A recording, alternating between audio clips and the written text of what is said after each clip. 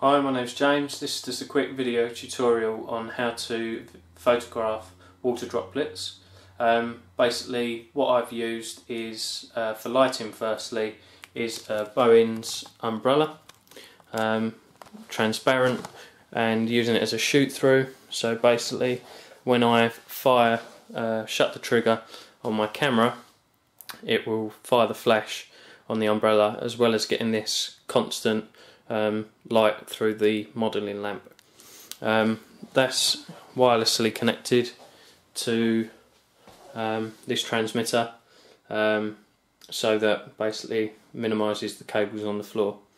I'm just using the camera I've got. It's a Canon 40D with a Sigma 24-70 lens with a aperture of 2.8, but I've been able to use a smaller aperture of 8 and a shutter speed of 250th of a second, and ISO 100, which has given me the shots that I've been after. I'm just using a glass bowl with a vinyl mat underneath, so that obviously with water it will just mop up nicely, and I'm also getting a nice green background in the shots as well. I then basically just have a bag of water like so.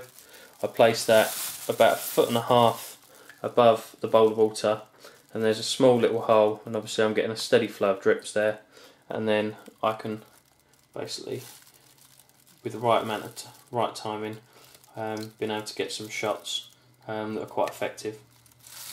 I've then, just to make sure you're focusing on the right point, obviously you want to be in full manual mode and manual focus.